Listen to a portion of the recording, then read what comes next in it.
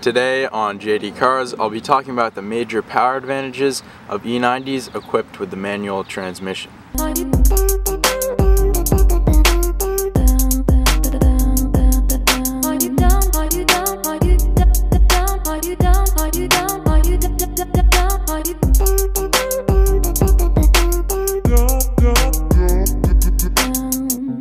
One of the first things I noticed about the car when I bought it was how short first gear was, as well as the other lower gears such as second, third, and fourth. A friend of mine and owner of a 335 M Sport drove my car, and he claims this car actually pulls just as hard as his 335.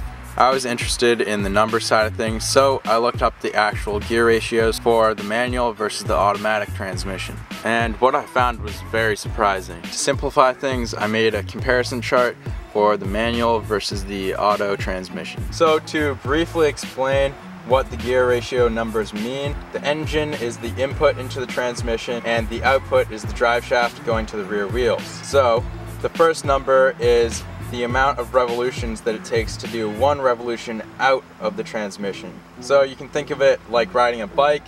When you're in a lower gear to climb a hill, you have to do more revolutions of the pedal, which is the input, but it makes it easier because you have more power to go up the hill.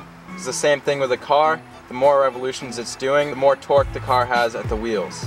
So let's get into the actual gear ratios. So here are the gear ratios in first gear. For rear wheel drive, it has a 6.1% advantage over automatic. For those of you with X-Drive, it has a 6.8% advantage. In second gear, it has a 3.8% advantage. For those of you with X-Drive, it has a 5.48% advantage.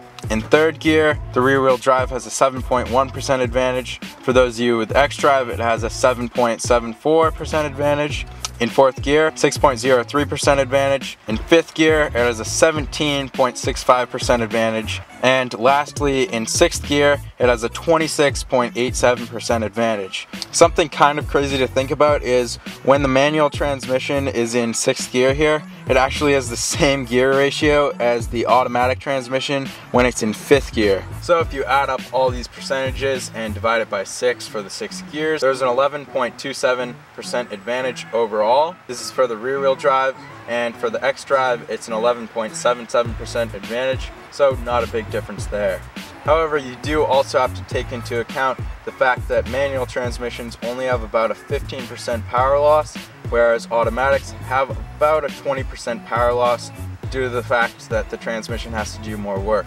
So if you take into account this 5% difference, overall the manual transmission has a 16.27% advantage over the automatic transmission. This is a pretty significant advantage, and it's definitely something to keep in mind if you're thinking of purchasing an E90 or if you're looking to upgrade.